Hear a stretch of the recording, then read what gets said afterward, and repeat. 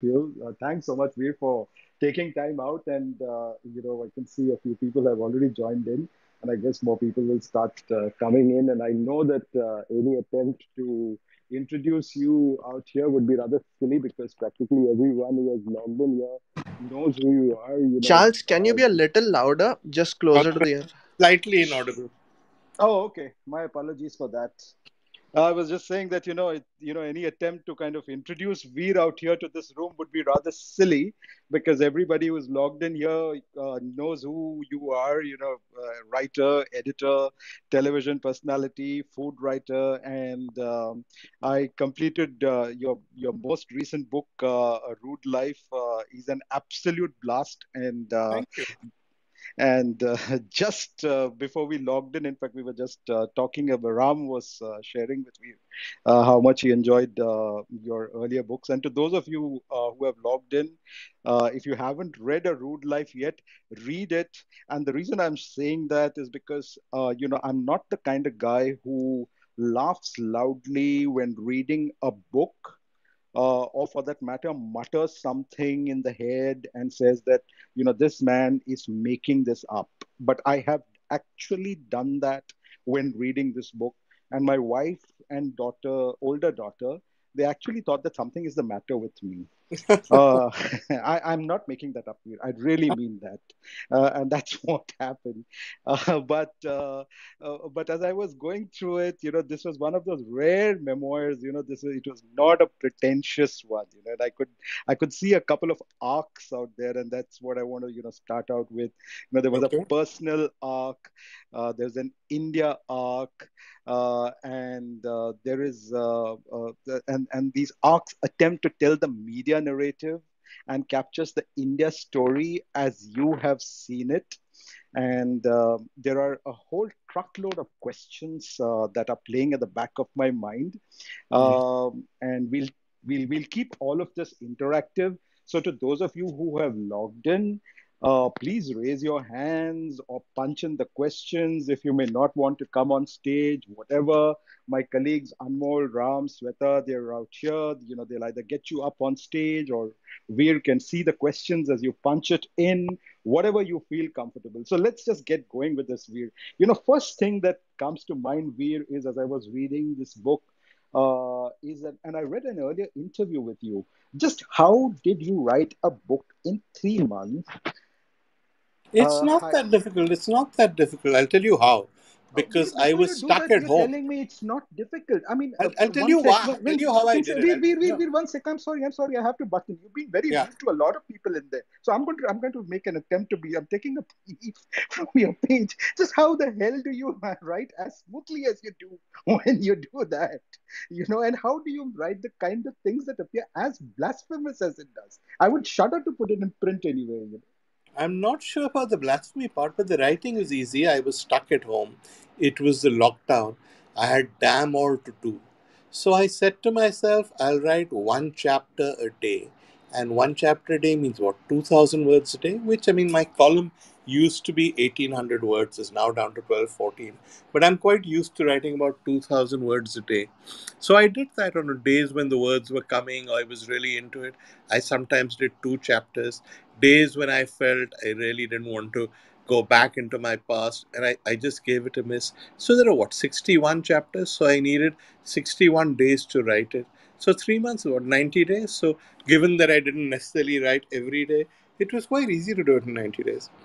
It's the trick is to see it not as a book, but to see it as a collection of chapters. Then it's less intimidating. Every time I've tried to write a book, I've found I don't have the stamina to do it. I find the idea very intimidating. But this was an easy way of doing it. And on the blasphemous part, Veer, I mean, how did you just get around that? There are a lot of things, that Blasphemous? appear. No, yeah. What's blasphemous? Oh, Like Veer, what? like what? Okay, let me just pluck out one example, straight out of the air. We put, Yeah. that particular one episode that comes to mind, for instance, where you speak about running into Pramod Mahajan at the restroom, for instance, Yeah. right? And the both of you land up at the ladies' Yeah. Yeah. There's restroom, only a right? ladies' room. Yeah. Yeah. Yeah, there's only a ladies' room, right? And then, you're stumped, and you kind of look at him and he looks at you, and I'm just paraphrasing it because I don't have the exact words right, and he says, "So what? I'm a ladies' man," or something to that extent, right? And No, I actually, was what he like, said was much worse. I've cleaned it up in the book. He said, yeah, "ये भी ladies के लिए, ladies only के लिए है," and then went into. So right. it was so I've cleaned it up slightly in the book, but I mean it was easy enough because it actually happened.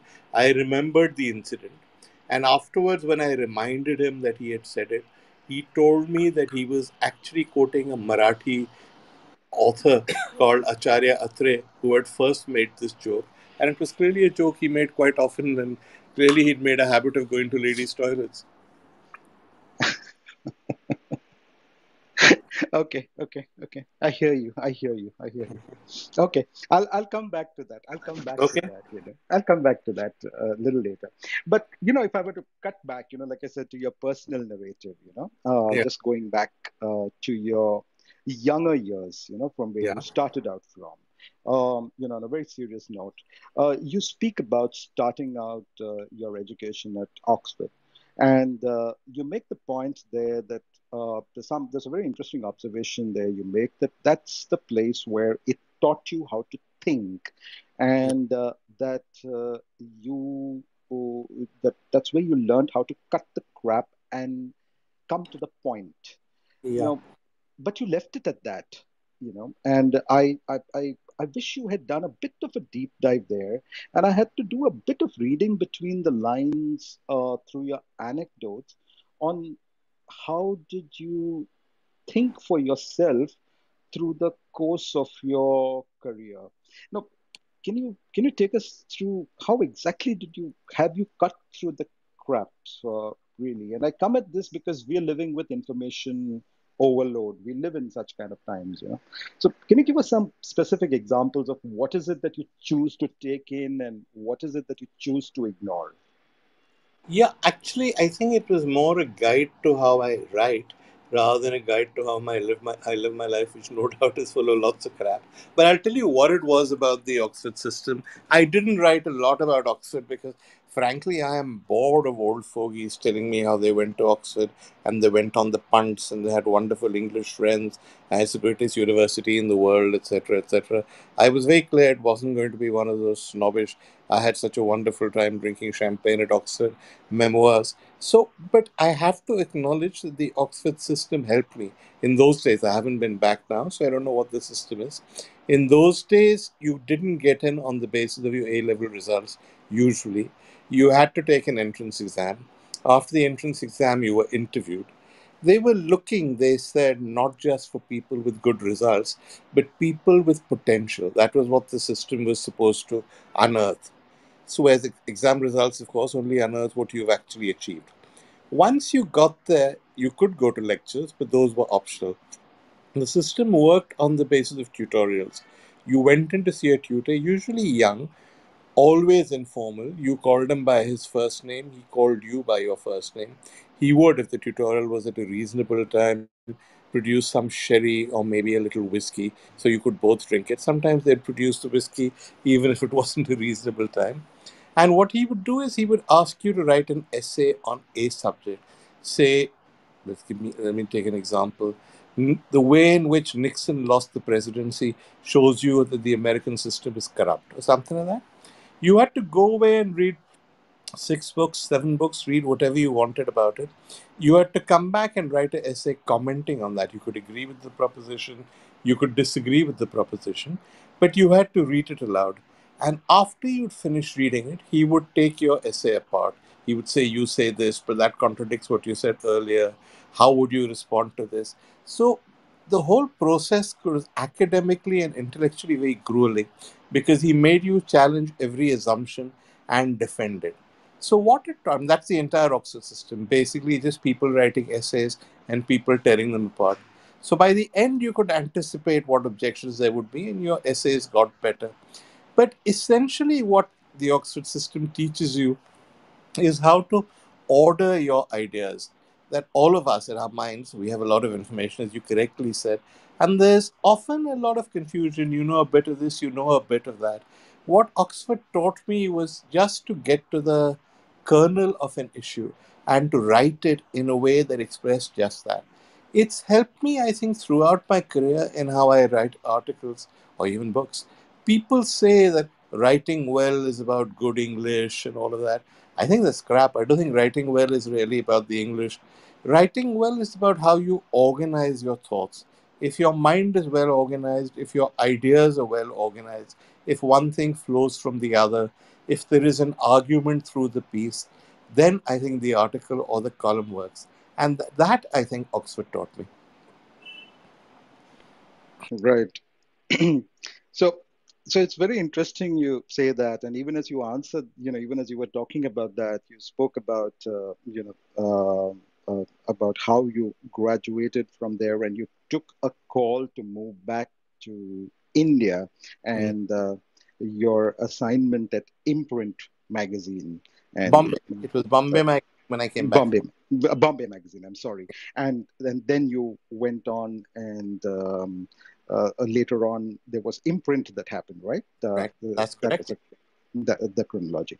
Now, I was talking about those jaw-dropping moments, and actually, this is when I said, this was at the peak of the Cold War, so to speak, between the U.S. and the USSR, and when you discovered that the magazine was actually a covert CIA operation to counter Russian propaganda. Now, I had no clue where you were going to until you dropped that bombshell. Now, on the one hand, it was a fantastic story that you were telling. There was was a masterclass in great writing on the one hand about what a fantastic team you had, how you had built it up, and then suddenly you dropped this bombshell, and then I said, "Oh shit!" at that moment. Uh, Well, to my, be my, fair, I actually said that well, very I well. have to stop you because, to be fair, what I discovered was that the magazine was set up by the CIA. It was set up by a pair of Americans called Gloria and Arthur Hale. I have no idea whether these were cover identities or whether this was the real name. And it had been set up by the CIA to carry excerpts of American bestsellers because during the Cold War era they feared. I mean, idiots, it wouldn't have happened, but they feared that Russian propaganda and Russian folk tales would sway Indians. Therefore, they thought we needed a low-priced dose of American popular culture, which is why they started Imprint. I had to be persuaded when I discovered this that the people I worked for were still not with the CIA. And so, as I say over there, we did a lot of digging and discovered at some stage when the operation ended, the CIA disposed of the magazine and sold it to the Birlas, who sold it to the people I worked for.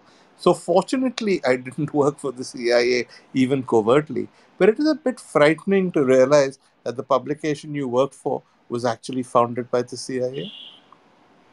Yeah. So, even as my, what I was getting to was that, you were very young when that assignment happened, really. And at that age, if something like that would have happened to me, I would probably have never trusted anyone after that.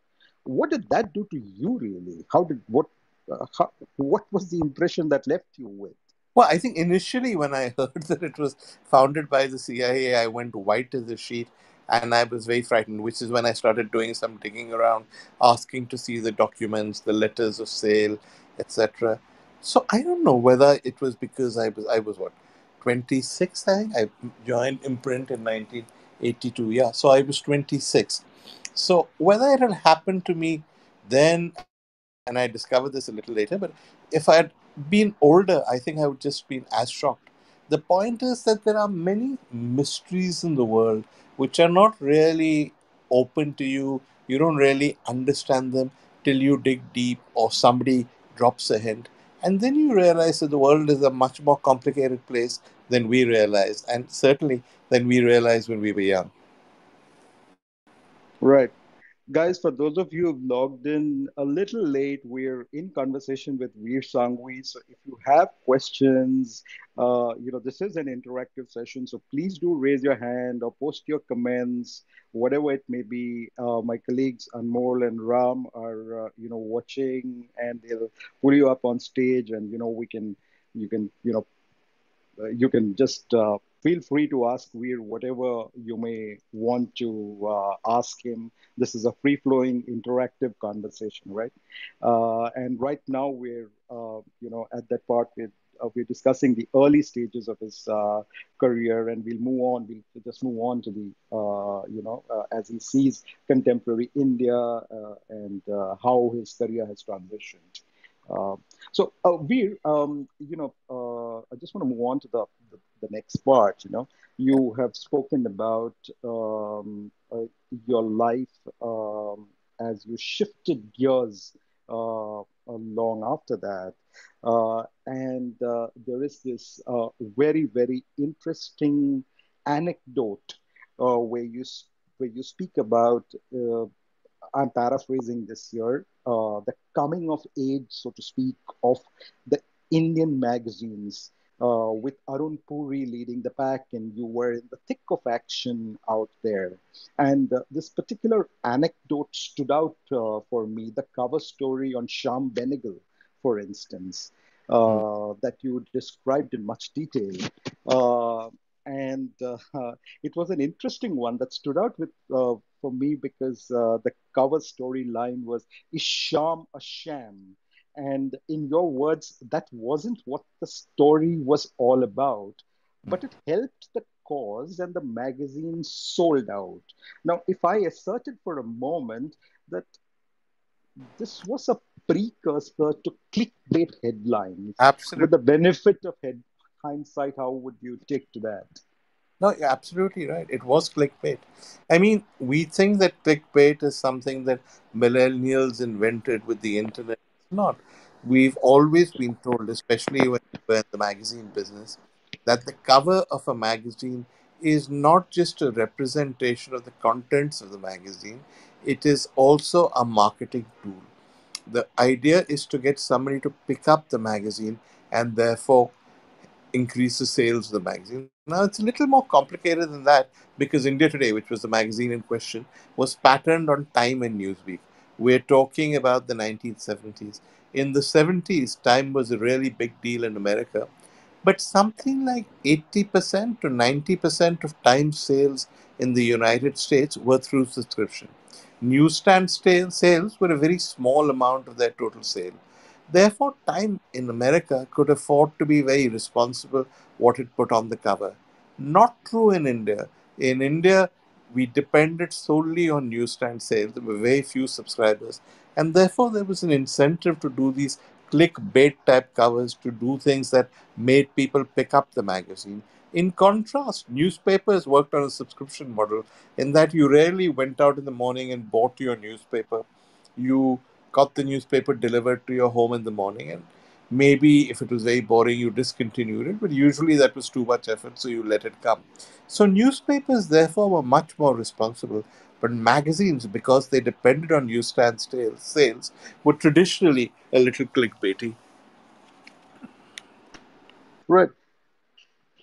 And as a follow up to that one, we now live in a time where the smartest line on social media attracts the most number of views, and they are the new influencers, as opposed to people such as Arun Puri, who set the narrative back then.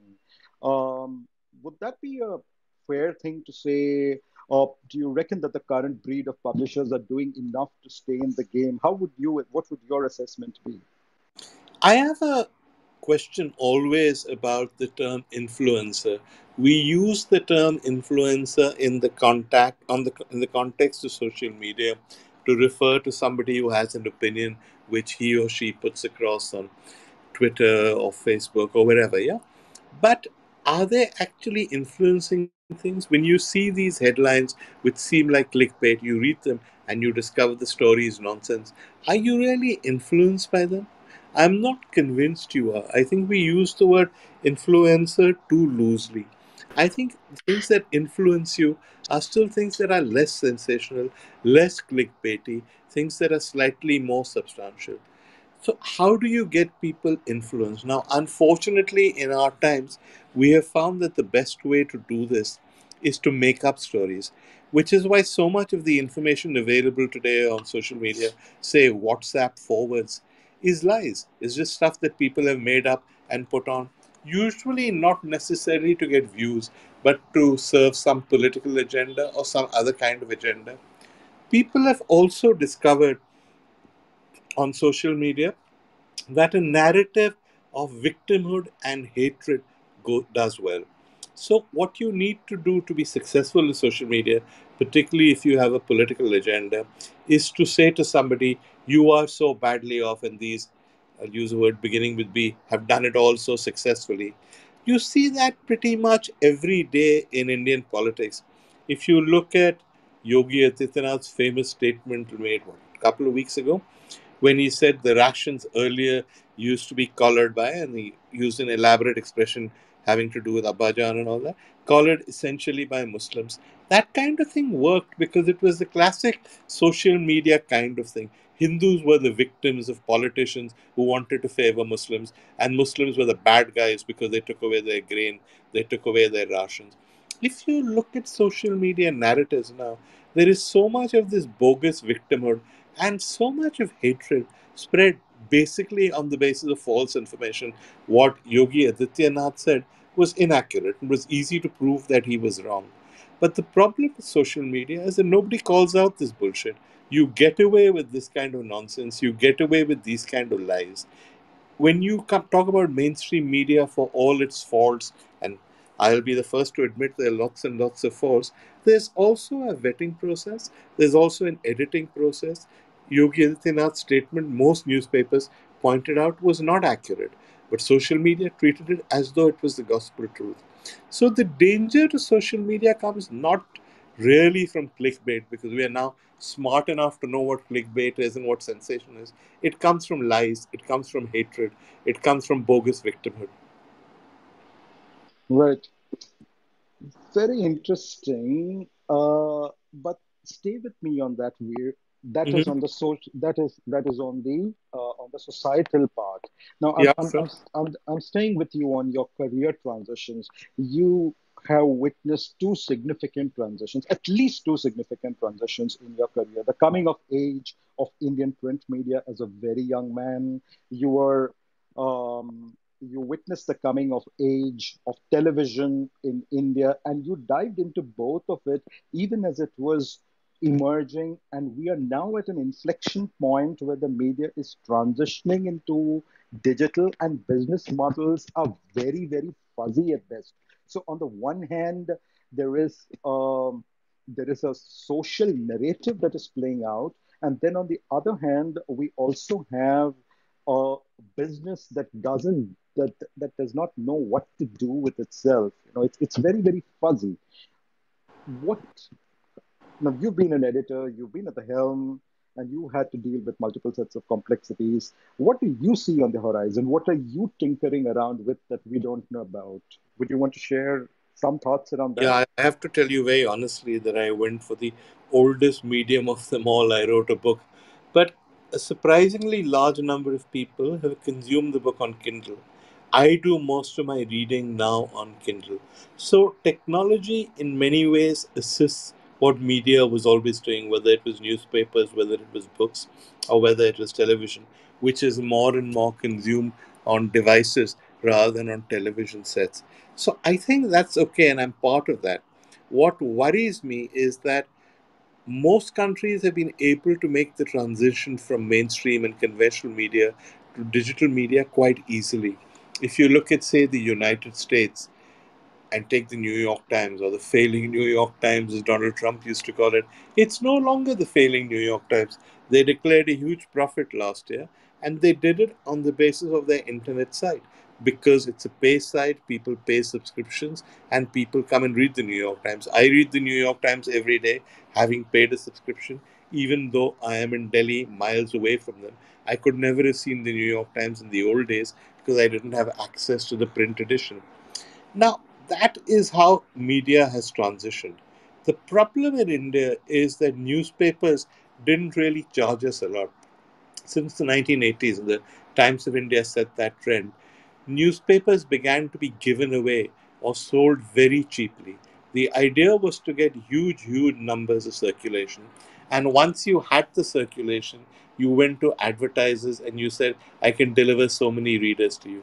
So the whole economics of the newspaper model changed to serving the advertiser rather than the reader. Now, obviously, there are many things wrong with that, but what it also led to was a situation where Indians came to believe that news is free. Think about it. You watch television channels, you pay what? Peanuts to your cable operator, assuming you have a package that involves news. You pay peanuts even to Tata Sky, assuming you have that package. You get newspapers for absolute peanuts if you're paying for them at all. Then to go on the web, go and pay for a website, to pay for a digital subscription to a newspaper, that is something Indians do not seem willing to do. And that is basically the problem. That's why business models for digital media in India are, as you say, fuzzy. How will you make money creating news, finding out news, editing news for people who are used to not paying for news? So I think that's the dilemma all of us face. Newspapers are in decline, as we know. We know that all newspapers have cut budgets, that staff have been retrenched or asked to go. We know that television channels now have a hand to mouth existence. Very few of them are making any money. So, what will take the place of this uneconomical model now? Will it be free media, which is digital? If it's free media, media that's not run on any commercial basis, then it'll be media that is run to serve other ends, like political purposes. People will get their news from websites that are very dodgy, from WhatsApp forwards. So, as you say, we are at an inflection point, and it is quite crucial for the future of Indian media. Right. And we before I before I just shift gears into the other narratives that you have to speak about India, I have one more question to ask of you on this specific theme. Really, while you have spoken about the people whom you have worked with, whether it be Avik Sarkar, whether it be about the Bhartiyas. You've spoken very highly about K.K. Birla and Shobna Bhartiya. The one person whom you have spoken about is Samir Jain. Hmm. And you spoke very highly about his business acumen and the kind of changes that he brought into the industry. And you spoke about his understanding and about how he could look at the media business as FMCG. Uh, would you punt on him? Would you bet on someone like him as someone who could recreate these kind of business models the way he fundamentally altered structures in the Well, past? yeah. Okay, it's interesting because what I spoke about the advertiser becoming king is essentially a Times of India creation during Samir's time. Partly, as I said in the book, Samir realized what the potential of newspapers was and developed it. He had, as he said, with the Economic Times and the Times of India, undervalued brands, quote unquote, and he extracted value from them. But he was also helped enormously by the 1991 reforms. The 1991 reforms, which made everything available in India, created a new class of Indian. People weren't just readers, they were consumers. And I think the Times of India understood that before anybody else. It also understood that advertisers had newer products to sell, products that were not available before. And it catered to those advertisers and turned itself with Bombay Times and Delhi Times and stuff like that, even the main paper, into a sort of glossy advertisement for the consumer society that was emerging. And all that was Samir's credit. And that's why the Times, which had always lost money under Samir and his brother Vineet, became such a profitable company and the unquestioned market leader. But as I said in the last answer, it's a strategy that has now run its course. Advertisers are moving away. We are in an age of digital media. Advertisers are not spending all their money on print. So, if advertisers are not going to read newspapers, and newspaper readers and subscribers are not going to pay for your newspaper sites because you got them used to the idea that news is free. In the long run, you've actually cut your nose to spite your face. Right. Sure. Sure. Sorry. So, before we move into the political part, I think my colleague Anmol has a question to ask you, and the both of us were just discussing that a little while ago, and the both of us were scratching our heads, and we actually laughed out a bit loud. Anmol, you want to shoot that question of Veer? Yeah. So, I mean, Veer, wherever the biggest parties town is happening, you seem to be there. I mean, whether it's the CIA, whether it's the prime ministers, whether it's rock star musicians, whether it's the underworld, whether it's Bollywood superstars, or maybe it's just that wherever you are, the biggest party happens to start there. So, just how do you do it? Like, what's the secret sauce? Yeah, I don't do it. What happens with a memoir is like it's a greatest hits album. Every band which releases 12 albums probably has 12 decent songs, and that becomes the greatest hit album. Large chunks of my life were very boring. All I've done is I've cherry picked the most interesting parts, which is why it seems I go from one exciting adventure to another. I honestly, real life was not like that. There's a lot of boring stuff that I didn't put into the book. Yeah, yeah. But while you say that, Veer, I mean, there is a certain charisma about you which we normally don't associate with journalists. I'm sorry, Charles, but I object to that. I object to that. yeah. But anyway. So, so, so, so, so there is a certain sort of charisma. So, how did that come about? Was it innate, or how do you look at it? What has it done for you? Where has it come from? If I knew what this charisma was, I would answer that question. But honestly, I've never really felt there was any particular charisma about me. I think I evoked a certain amount of interest because I was young, younger than most other editors, so people thought I was unusual. After that, I was one of the first editors to go into television. So I became a print journalist and editor whose face people saw and recognized. I think those two things made me seem rather more interesting than I was. And I think that's what you're calling charisma. But it was basically just accidents having to do with being in the right place at the right time. Right. Thanks. Thanks, Mm. Veer. Anmol, I'm going to take you up on that. We're going to discuss this separately, about the charisma part. But but anyway, Veer, like I said, I just want to shift gears a bit, and get into a bit of politics about which you've had a ringside view from your early days. So there is this part, from the early days, where you start speaking about the early days of the Congress and the death of Sanjay Gandhi, for instance, and how most people in the Congress secretly rejoiced about it. And there's this passage there that stayed with me where you describe your encounter with Murli Deora because you needed an obituary. And he asks you a question, Mar gaya sala, and you respond in the affirmative, and then he goes on to say in a solemn voice, Shri Sanjay Gandhi was a dynamic youth leader who leaves a void. It was, and then you go on to say it was pretty much the same thing with everyone else I called. Quite honestly, I have spent most of my career as a business writer, and but I could actually visualize the sheer brutality and the sheer coldness of it, even as you were describing that encounter. That Mar gaya sala kind of a thing. And you know, uh, question to you here is: have anything changed in politics since the time you started uh, uh, writing about it, or has it gotten even more brutal since then? No, actually, it just tends to repeat itself. If you look at the criticisms of Sanjay Gandhi, they were as follows: that he was dictatorial, that his worldview didn't appear to include Muslims as an equal minority in India, that he was perhaps not as secular as a leader should have been, that he was dismissive with underlings, that he was vindictive. Now, all of this may sound familiar because it's pretty much the stuff his critics say about Narendra Modi. So, I mean, life goes on, the names change, but the traits remain the same.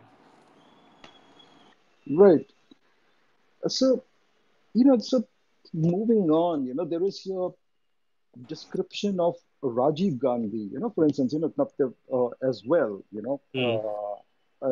you spoke about your first interaction with him when he was in power, and the impression you convey there is that of a fundamentally decent man who knew his weaknesses and had sized up the ecosystem around him. Um, and then as the narrative moves along, there is this part where you speak about it was not his genius, but the Hindu vote that had consolidated behind him and had actually catapulted him into power, but he was unaware about it and frittered that away.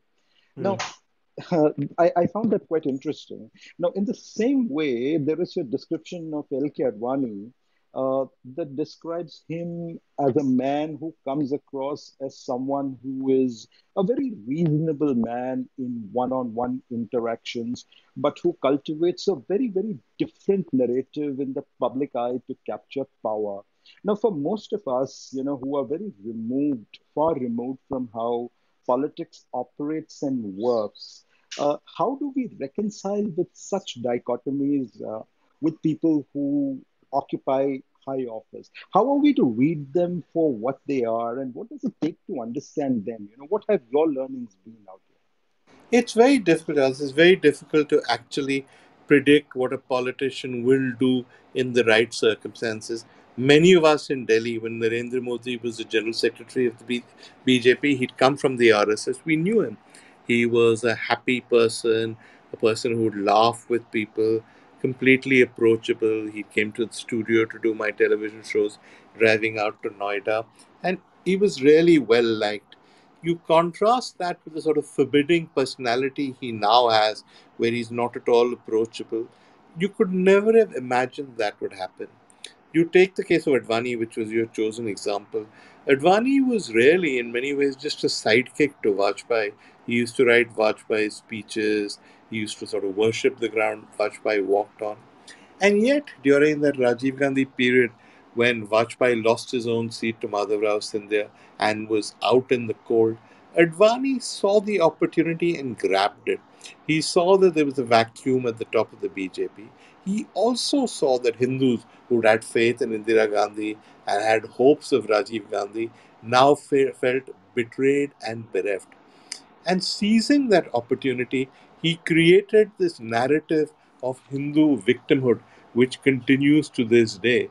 I mean, you have to have a certain genius to make 85% of the population who have all the best jobs, who control almost everything, the economy in the country, feel that they're hard done by. But Advani managed to do it by using the Babri Masjid as a symbol of injustice to Hindus. And he is not unusual in this. Most politicians ultimately are opportunists. When they see an opportunity, they grab it. And in grabbing it, if they have to twist and turn, if they have to change what they say they believed in, if they have to stab their old mentors in the back, they will happily do it. That's why they are in politics. Very interesting, very interesting one. That one. So here's a follow up on that one. The point that you made out there. Uh, uh, you also made the point that L.K. Advani actually cried when the masjid was demolished. Yes. What does that really say about him? Was he a very Oh, conflicted man? no, I mean, first of all, Advani cries at anything. If you went to, yeah, I mean, he has actually said this in interviews that he once read an article in that Bible of medical knowledge, the Reader's Digest. That was his chosen thing about people who have a problem which makes them cry very easily. And he said he identified with that because he found that he cried all the time. So the fact that Advani cried is not in itself that unusual because he cries a lot.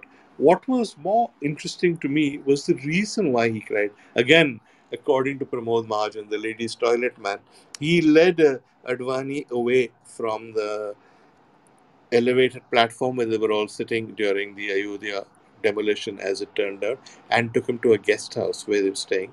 And throughout, Advani cried. And Advani kept saying, "They have destroyed my movement. How will I talk about the Babri Masjid? Now there is no Babri Masjid." So he did not cry because he felt sorry at the desecration, he felt sorry at the vandalism. He cried for purely selfish reasons.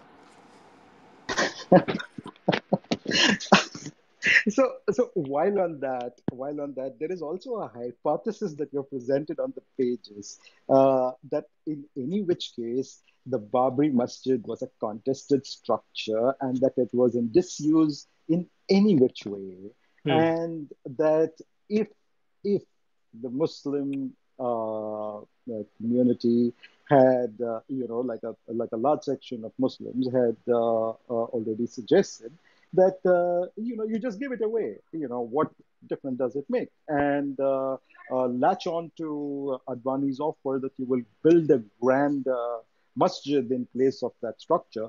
The Hindutva agenda would perhaps have been stillborn. That's a hypothesis you had presented out there. But I thought you just kind of left it out there. Can you take us through your thinking on Yeah, that? sure. It was most Sure. fascinating. Sure. I mean, I don't know how many people remember what the Babri Masjid was. The Babri Masjid was a mosque in Ayodhya, which had been the subject of dispute between Hindus and Muslims for a very long time. At the time when the Babri Masjid, latest version of the Babri Masjid dispute broke out, no namaz had been said in that mosque for decades. It was more or less a disused structure.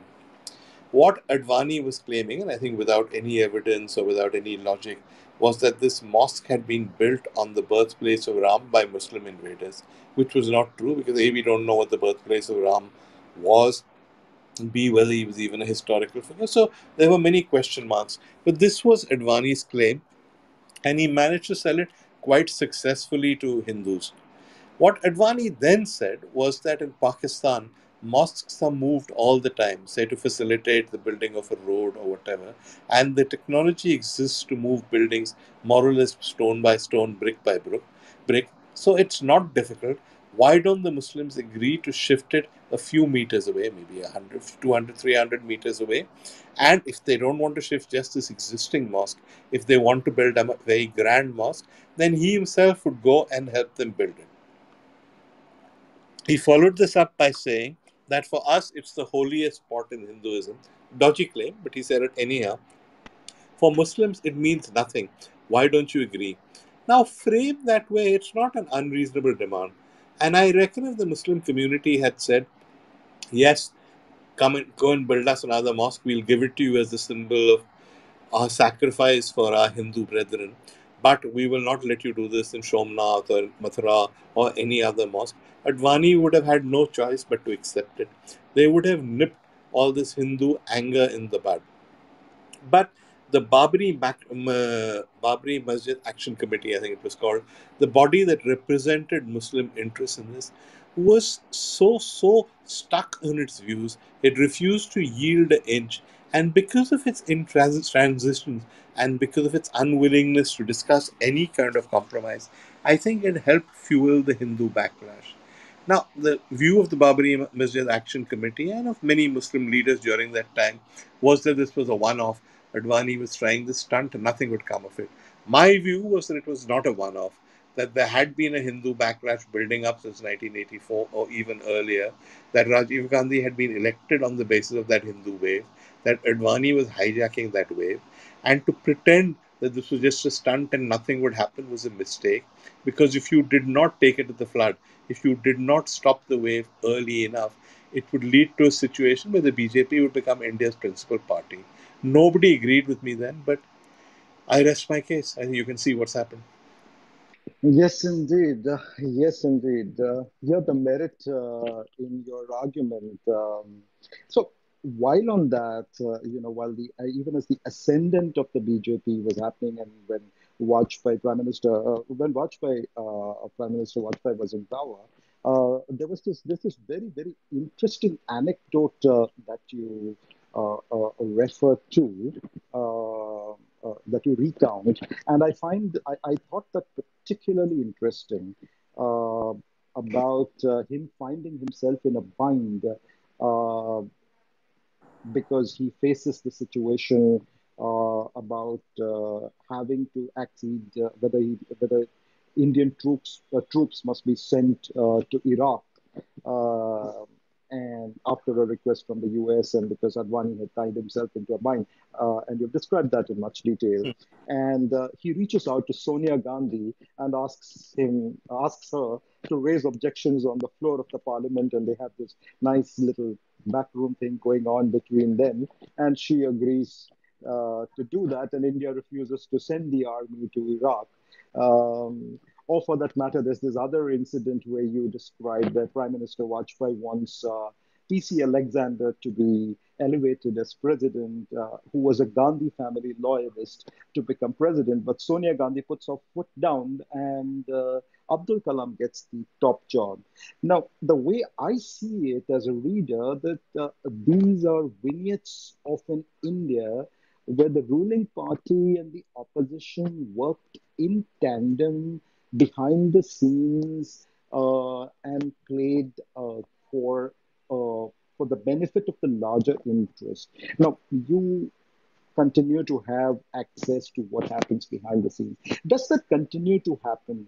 Is or how do you reckon, or will such narratives play out in the future? Are we missing something here?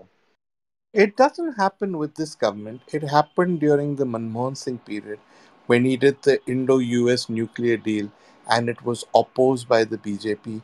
He reached out to many people within the BJP who saw his point and ultimately moderated their opposition.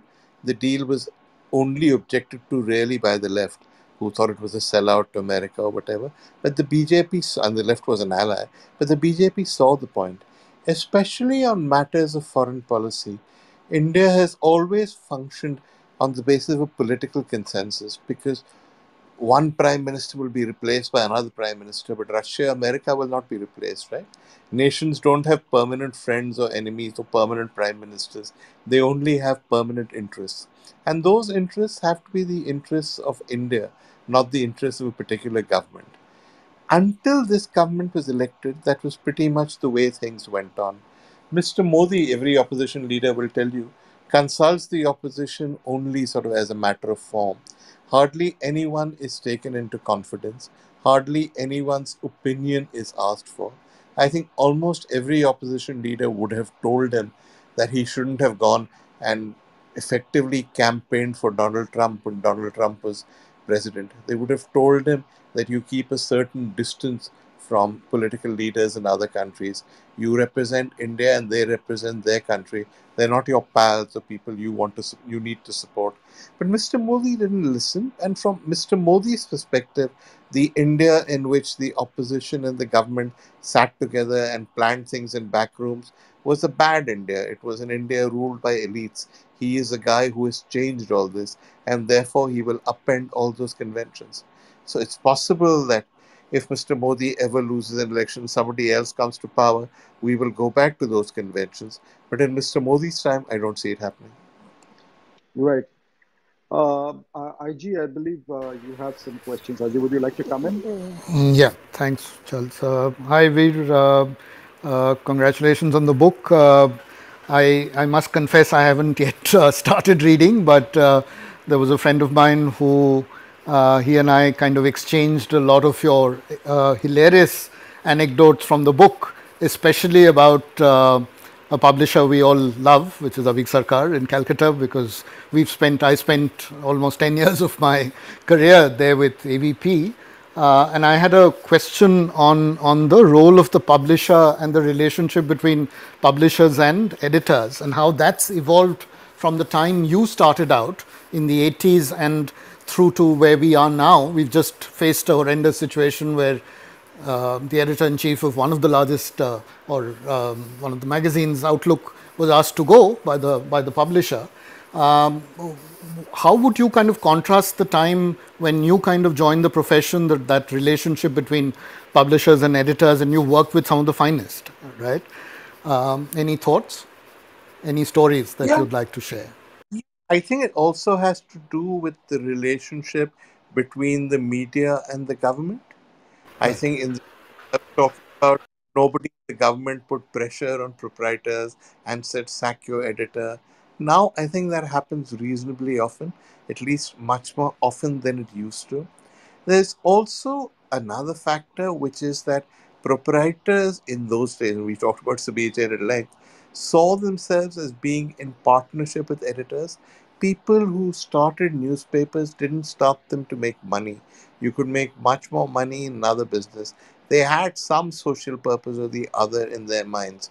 So, therefore, the editor was not just an employee, but was somebody they entrusted with a job that was slightly more noble than just running a factory or making ball bearings or whatever. There was also a tradition that proprietors would respect editors because, I mean, Avik Sarkar, I remember once asking about the many editors who ran riot and the many journalists. He said, look, a journalist is different from an ordinary employee. An editor can call the prime minister, he can call the home minister, he can call various people. He is used to a certain level of access and being treated with respect by top people. It doesn't work then if he comes into his office and he's treated as a lowly employee by his bosses. You have to respect the level at which he operates. Now, I think we're in a situation where, first of all, editors don't have that kind of access to prime ministers or whatever, because this government doesn't particularly like journalists except for the tame ones. And proprietors, on the whole, don't like the idea that editors have access to top politicians or top people. They believe they should have that access themselves. So, a combination of factors has led to the role of the editor being diminished. And also, there is a sense now with proprietors that at the end of the day, I am the owner, this is my money. Who is this guy? How dare he go around taking the credit for my publication? That didn't happen in the old days. No, that's fascinating. In fact, I wanted to just pick up the threads on that. You spoke about access journalism in some ways, and that's facing a challenge of its own now with the government and Mr. Modi not willing to engage at all with journalists. But at the same time, there is room, I'm guessing, for accountability journalism as well. So this whole, if one were to look at access journalism and accountability journalism as two ends of the pole, if at all, if that's what you believe one should look at it. I just wanted to understand how you see that balance kind of shifting, if at all. Okay, first of all, I always have problems with the term because all journalism is access. You don't have access not just to top politics, but to their sources on the ground, to people who are involved in a story, you don't have a story. So you have to have access to be able to talk to people, to find out what's happening, and to be able to write about it. So the suggestion that access journalism is some horrible elite preoccupation, I find misplaced. And people use, you're not using it that way, but a lot of people do. Accountability journalism, I also find another misplaced term because if a government screws up, everybody writes about how they screwed up. There is no need to give it a grandiose term or to posit that access journalism and accountability journalism are two different things. Journalists have to meet people at all levels. Journalists have to hold governments to account. That's something that's been taken for granted for many, many years before these terms were invented. On Mr. Modi not giving access, yes, you are right. But I just want to make the point that Mr. Modi is not alone in this. How many interviews has Rahul Gandhi given? How many journalists does Rahul Gandhi meet on an informal basis? Does Priyanka Gandhi meet? How many people is in the media has Sonia Gandhi met over the last 2 or 3 years? How many interviews has Mamata Banerjee given? How many journalists has she met to explain herself? We now live in an age where politicians have decided that the only journalists they'll talk to are tame journalists who will carry their version of what happened without, to use your term, demanding any kind of accountability. So journalists have a problem in that people will not talk to us. Yeah, that's a fair point. I have one last question, and then I think there are some people who want to ask questions. You've worked across three important cities: Bombay, Calcutta, Delhi, and I'm guessing that's kind of shaped your outlook towards life and work. in pretty significant ways. Would you kind of like to kind of talk a little about your experiences working across these cities and the culture there, and what you found and learned along the way? Yeah, Some lessons. yeah, sure. I am Bombay. I'm not terribly objective about my home city, but looking at it now, I find Bombay of the three cities is actually the most superficial. That people really don't understand what's going on, and there's a lot of bullshitting. But the only thing people in Bombay understand is maybe business to some extent and films. The rest of it, the conversations you have in Bombay are usually bullshit. I like Calcutta because it's so divorced from the rest of India. Bengal lives in its own world. It's been ruled since 1977 by a succession of regional parties. The CPM pretended to be a national party, but it was basically a Bengali regional party. It's always been a sort of Republic of Bengal, and now with Mohammad it's much more a Republic of Bengal. And it's important, I think, to understand that. It's also, I think, equidistant from Delhi and from Bombay. So it's a good place to see both cities in perspective. Delhi is a bit obsessed with power, it's a bit obsessed with politics, but I think that's changed over the last 15 or 20 years. We used to caricature Delhi as a company town, and the company was the government of India. But Delhi's grown, there's much more money in Delhi now, people do different things, so it's much less obsessed with politics than it used to be. It is still also of the major cities of India the loveliest, despite all the damage that's been done to it in recent years and the pollution. So, in terms of quality of life, Delhi, I think, has the best quality of life. Bombay, with each year, becomes more and more slummy, which is very unfortunate. Calcutta still offers middle class people like ourselves probably the best quality of life in terms of money, in that it's not so difficult to live well in Calcutta. So, I guess all three cities have their strong points. But if you had a choice, where would you prefer to be? Delhi, I'm guessing, or I do.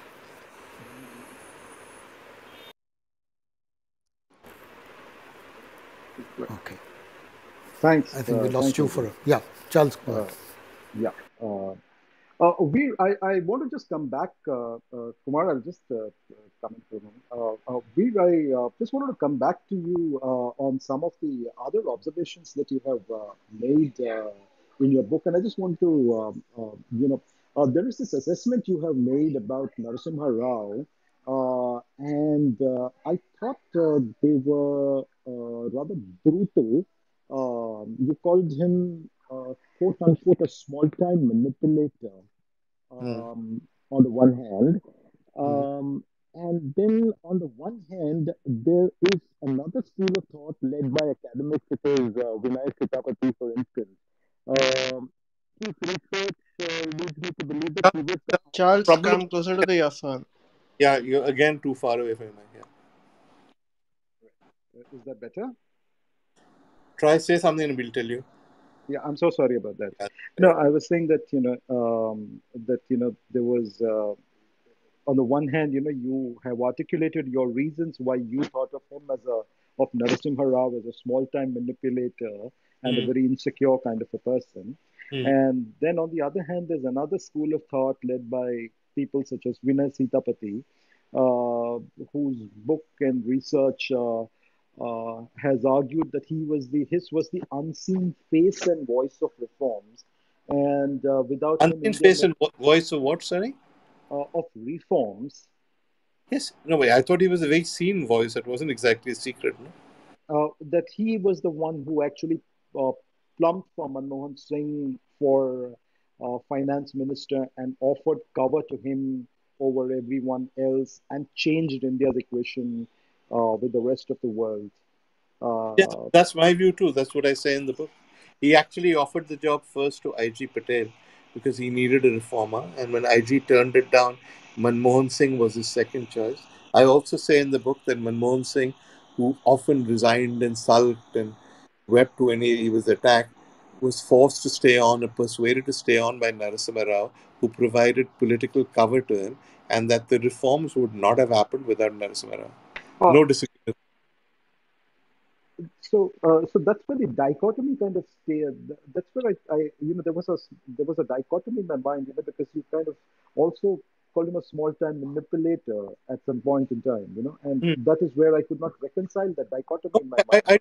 I don't think we need to make that mistake. I mean, people often are put into situations that are challenging and rise to the occasion. I think Narasimha Rao is the classic example of that. This is a man who, when the 1991 election was held, refused to contest, saying he was too old. He had packed up all his belongings, was ready to go and retire in Andhra Pradesh.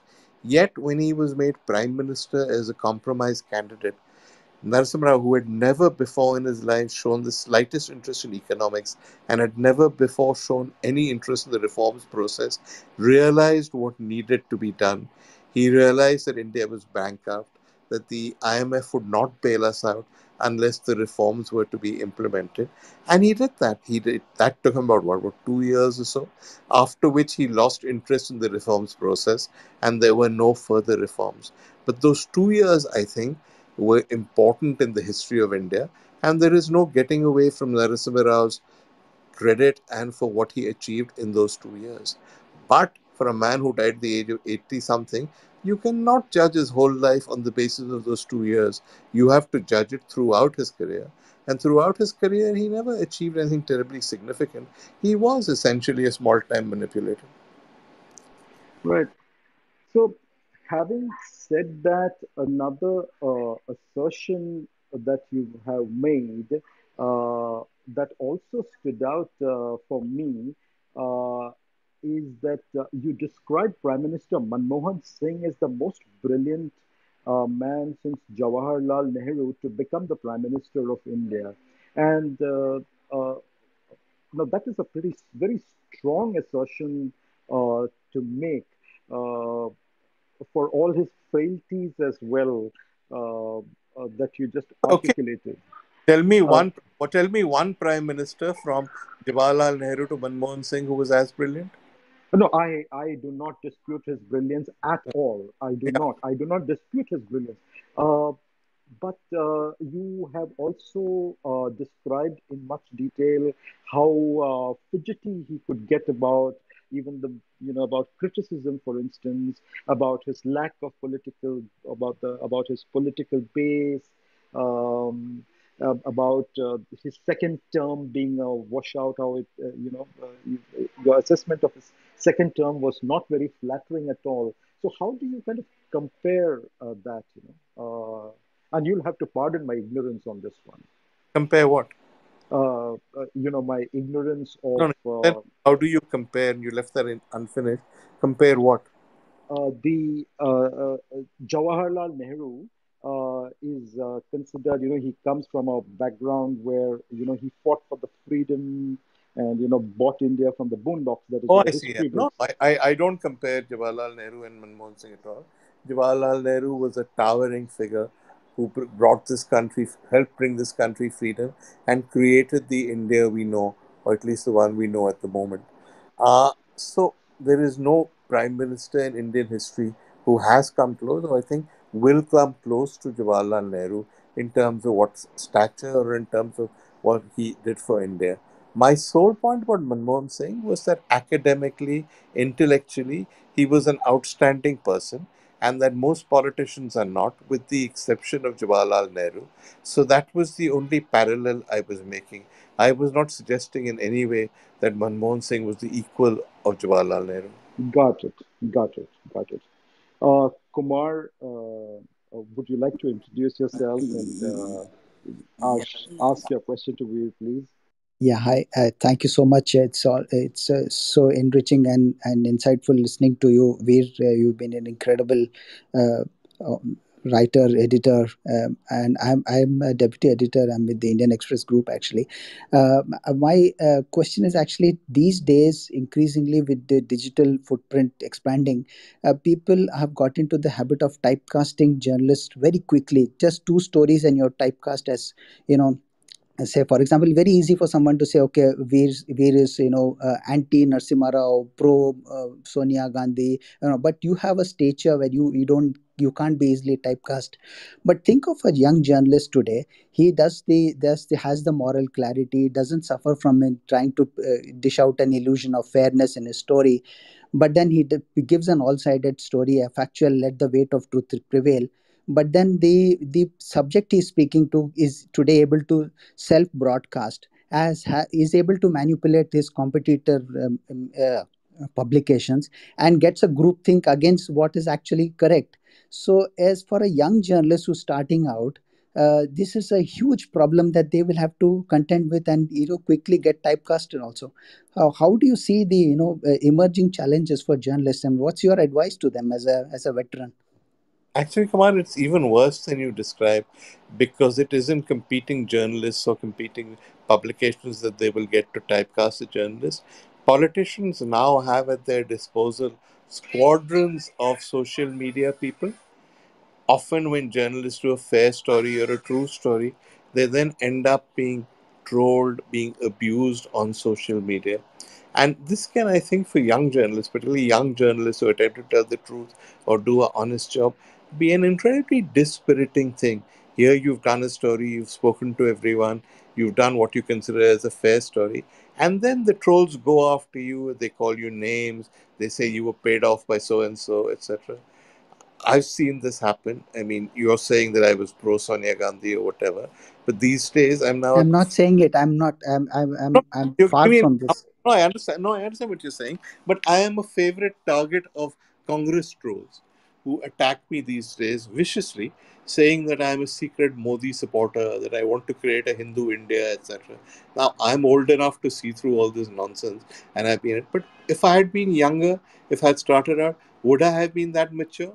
I think I would have been really disturbed by it. And the level of hatred you see on social media is really frightening.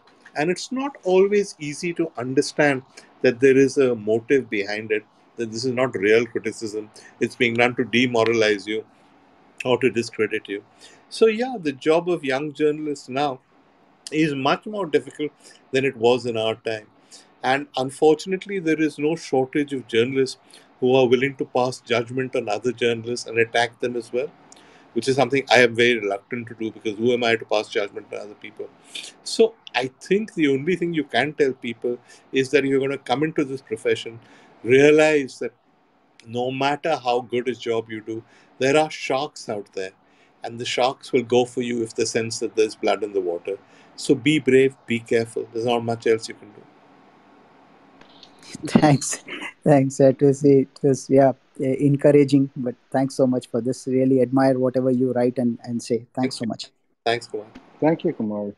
Since Kumar raised the point of sharks in the water, one episode that you have discussed at length and which stayed in the minds of many of us, it was the Neera Radia affair. And as a business writer then, I was also among those who was watching that affair, and I also was among those who had to go through her company to access the Tata Group.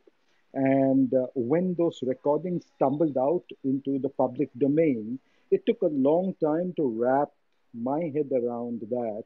And many of us were stumped by what is going on. Now, you have explained your position in the book, and that the tapes were doctored, and it's and where you stand and what really happened. But the affair stayed in the minds of many people for a very long, long while. Now, what I am curious to ask you is, what did that do to you? How much did that impact you? Did that mentally, emotionally, did that alter you in any which way? It did. How did you deal with It it? did, Charles. It did in the short term. I mean, that's one of the reasons I gave that answer to Kumar. I think initially the media, because everybody, you're a business journalist, you must know that copies of these tapes audio files along with transcripts of about, I think, 50 or maybe less of those conversations. And there were several thousand conversations. So somebody had obviously picked 50, were delivered to various newspaper offices in a brown paper envelope. So initially, I think media and media outlets were a little responsible. They treated it with a certain amount of caution.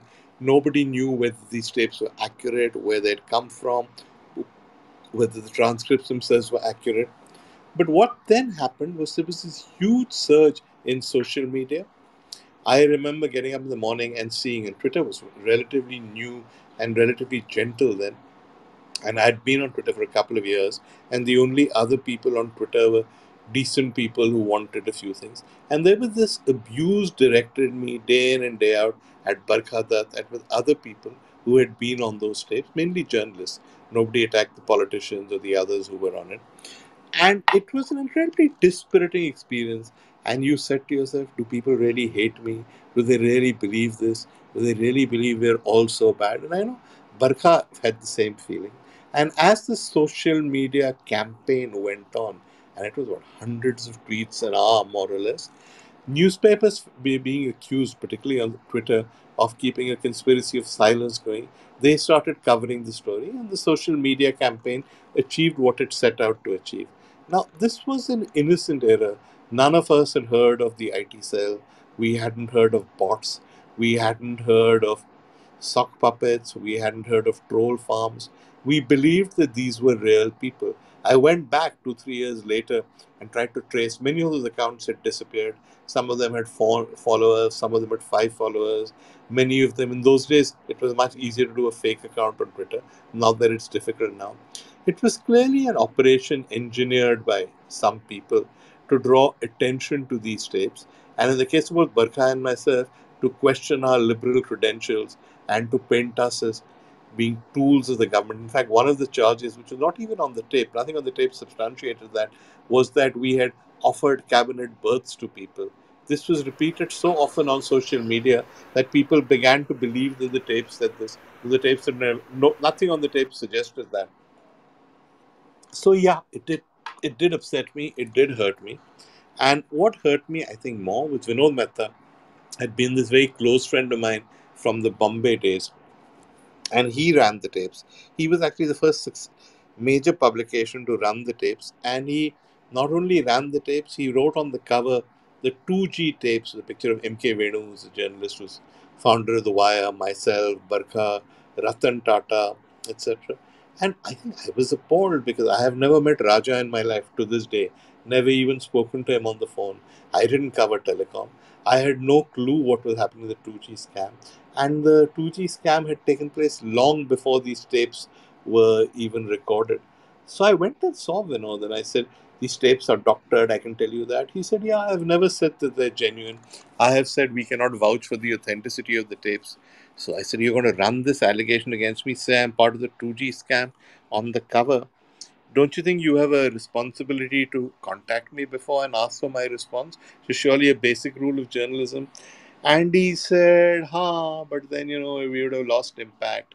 Basically, what it boiled down to is we talked about Outlook at the moment, was that Outlook circulation was on the skids. They were in a bad way. They needed some scoop or the other to get into the public consciousness again. He'd sat on the tapes for a while, he said. They'd been given to a member of his staff.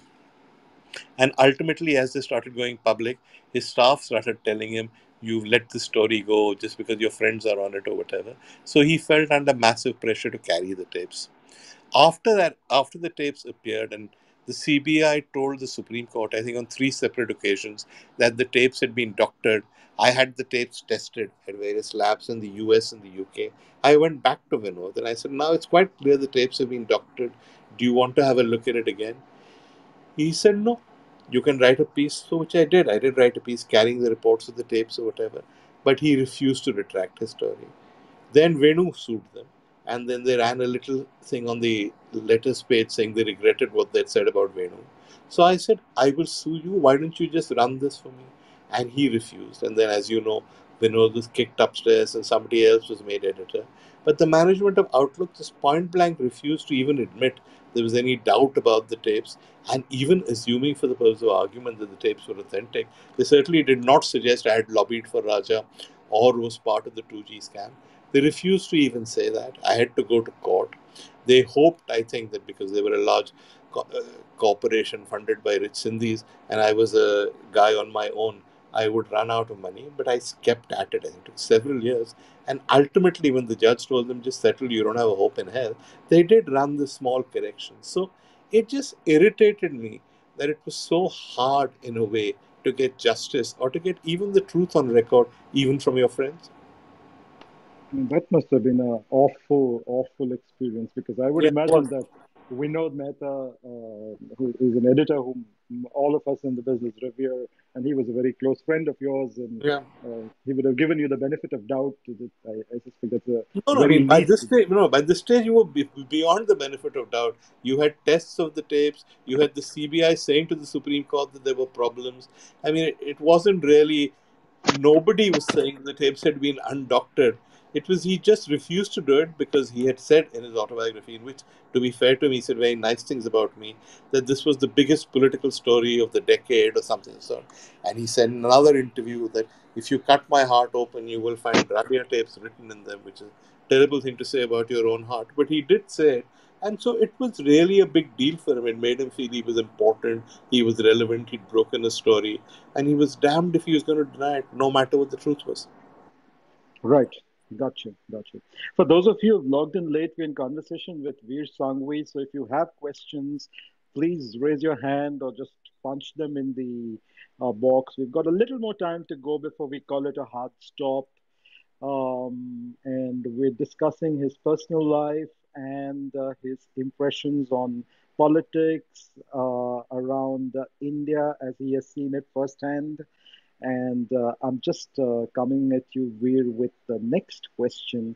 Veer, there is a very interesting insinuation you make about the end of UPA's tenure, towards the end of UPA's tenure, and that got my attention. And like I told you, there are some really jaw-dropping moments, and I just paused for a moment when I read that, where you say that it was not Narendra Modi that finished them off, but Arvind Kejriwal actually, and that he may have had the covert backing of the RSS cadre.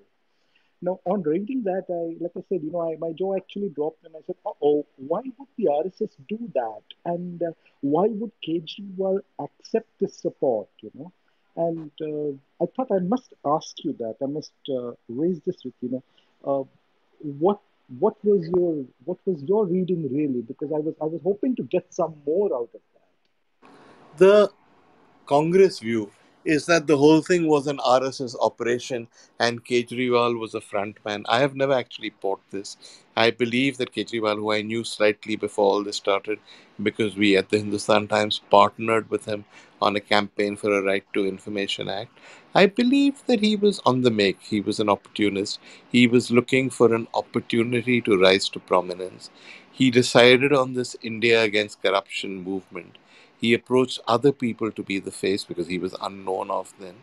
And finally, Anna Hazare, who was also a publicity hound who we'd known from Maharashtra, jumped on the bandwagon and said he would become the head of this movement, or at least the face of this movement. And he was foolish enough to believe that it was genuinely his movement, whereas everybody else recognized, I think, at that stage, that it was Kejriwal who was calling the shots. At that stage, I think Kejriwal was willing to take help from anybody. The RSS saw the potential for damaging the UPA and not only sent crowds to make up his rally, it also sent, when people forget this, but Sadhvi Ritambra was on the stage, an appalling woman who said Ek Dhakka Aur Do, was on the stage along with them. Many RSS type people hung around. Kiran Bedi, we know famously, then actually went ahead and joined the BJP. I've spoken to people who were involved, like Yogendra Yadav, who was part of it, who has said in so many words that there was a strong RSS component. Prashant Bhushan has said, not to me, but in the media, that there was a strong RSS component.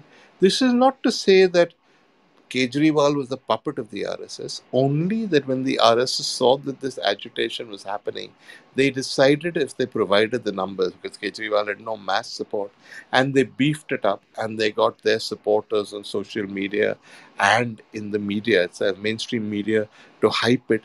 There was huge potential for damage. And yes, there was, because the UPA mishandled the whole thing, and the image, assisted by the then comptroller and auditor general Vinod Rai, that the UPA was a government of scams, was firmly entrenched in imprinted in people's minds. So the RSS's role there was not in creating Kejriwal, but in keeping the movement going.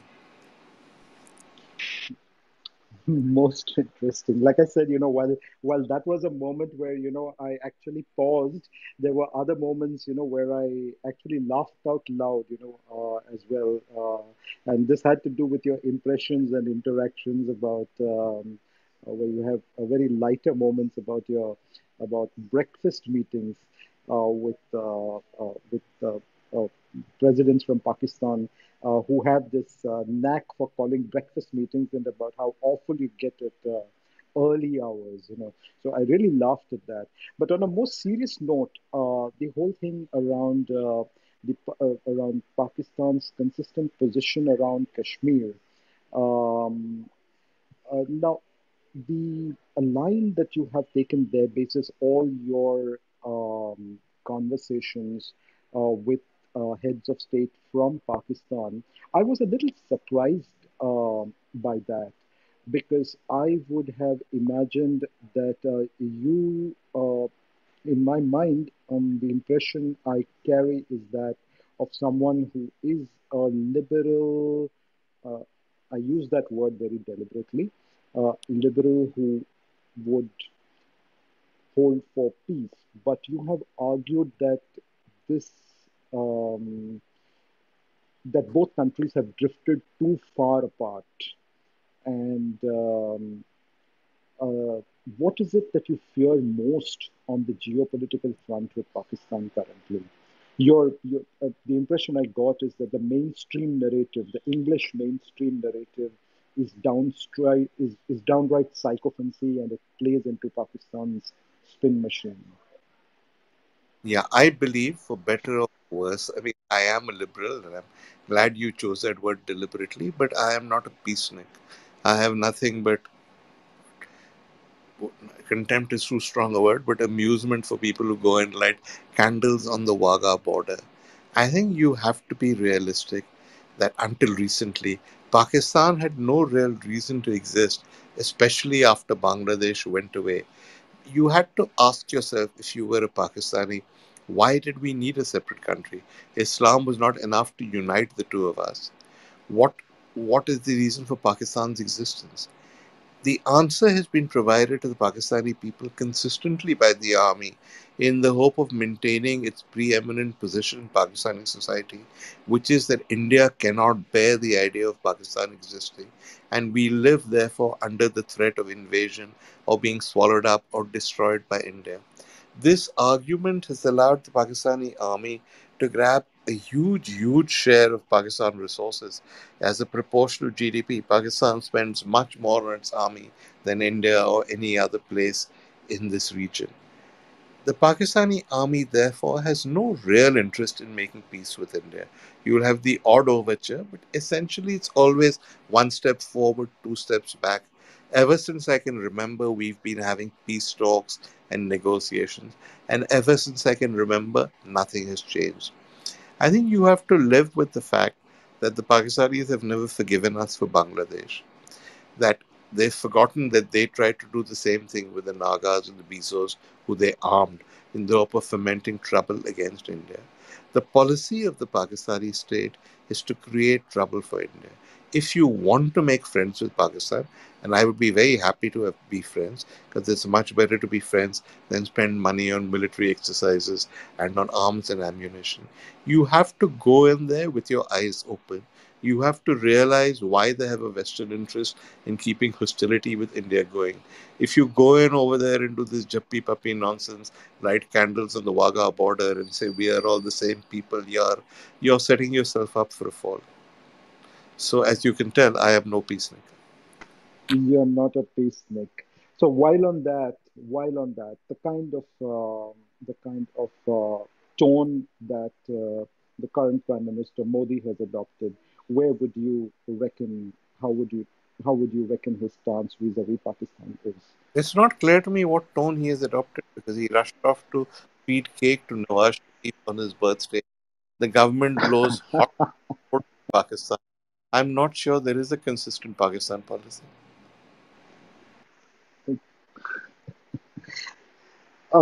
You have spoken about the rise of Modi and the BJP in 2014. Now, that was a very, very interesting rise that you charted out, and you touched upon it briefly. I wanted to come to that. There is a correlation you pointed to the rise of Modi and the adoption of social media on the one hand. You spoke about the denial of the Congress to even acknowledge how this change is happening. And you pointed this out to senior leaders in the Congress. Was this was what was going on? Did the Congress just refuse to see this coming? You touched upon this briefly. What is it about Modi that he saw this coming? How could he use this to his advantage? And how couldn't Rahul Gandhi, whom you point out as someone who is bright, not see this coming? And if I may venture out and ask, does he even have a future left anymore? I don't know Rahul Gandhi well, but the times I have met him, I have always liked him. I have been struck not only by his decency, but by the fact that he's incredibly well read, he is very well informed, he has a good idea of what happens in the world outside. Where I think he is lacking, and this is not something you can tell by meeting him, but something you can tell by observing him, is that he doesn't appear to have the political instincts of his mother. Sonia Gandhi was an outsider to politics, tried to keep her husband from joining politics, did not want to join politics. But once she did get into it after a few years of adjustment, she ended up having very shrewd political instincts. It's not a conscious thing or an intelligence thing. Either you have an instinct or you don't. So far, I have seen, and so far it's pretty long now, I have seen no evidence that Rahul has any instinct. He makes the wrong decisions which sound rational. I'll give you an example, but are not. Okay, let's take that famous Ornob interview. That interview, I've mentioned this in the book, was actually promised to Barkhatat. It was then with NDTV. It was going to be his first interview. A date was fixed. And then they called her and they cancelled it and they said, we want to postpone it because Rahul ji is traveling or we'll do it at some other time. Then they put, if I can remember correctly, a series of absurd conditions. You shoot it at the RGF, our own cameraman will shoot it, we will give you the tapes. And just what went on in this ridiculous fashion. While all this was going on, Ornob went and met Rahul and he showed him statistics that showed that Times Now did better than NDTV, which is true. Times Now did do better than NDTV, it still does. Rahul then went back on his promise to give the interview to NDTV and he argued that you have to make a rational and logical decision. How do we choose a journalist? Well, we've chosen Times Now not because I like it or anything, but an objective criteria. It has higher viewership. And so he went ahead and gave that interview to Arnav. There was nobody around there to tell him, have you watched Arnab's show? Have you heard what he says about you, what he says about the Congress? Are you aware that if it's the first interview you're giving, you will get the highest ratings no matter which channel you're on? It doesn't matter which is the number one channel or the number two channel. There was just nobody in the Congress system who would tell him that.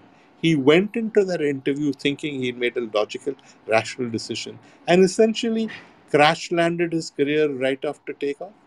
That's the classic example of a Rahul decision.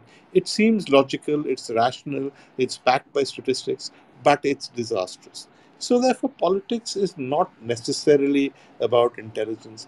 Often it's about common sense, often it's about instincts. And so far, what I've seen of Rahul, it does not suggest to me that he has the same instincts as his mother. That's interesting. I know I am extremely cognizant of the time as well, but I am going to ask you two more questions before and if others don't have questions to go, I will I've let got to you go, go. Charles. So but Yes, we can sir. do two Yes, more. It's not a problem. yes, yes. Very, very straightforward. We're just how do you manage to get away with asking people the kind of things that you do?